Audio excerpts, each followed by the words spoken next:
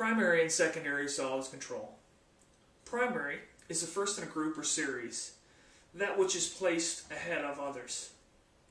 Secondary, meaning succeeding next in order to the first, of second place, origin or rank, not primary, subordinate, not of the first order of rate, of less than primary importance.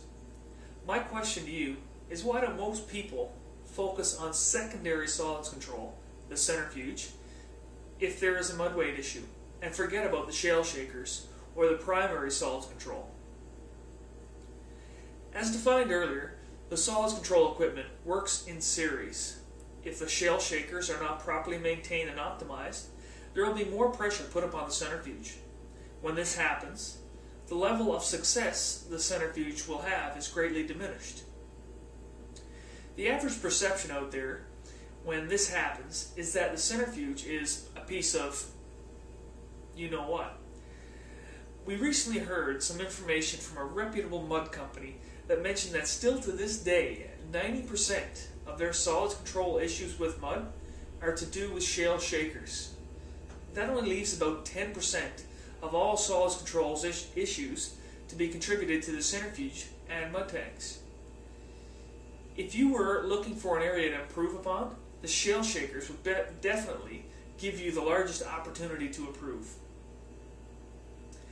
But shaker screens are expensive, or the toolpush doesn't want us to change them.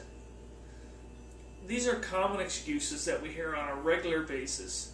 The cost of 3 to 6 screens, which is probably less than $5,000 on the high end, is insignificant to the cost of your $100,000 or $250,000 mud system, not to mention more.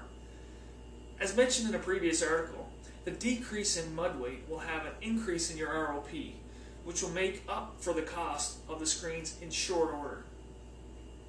Stay tuned for more articles about shale shaker optimization and operation. If you found value in this article, please forward to your colleagues and friends.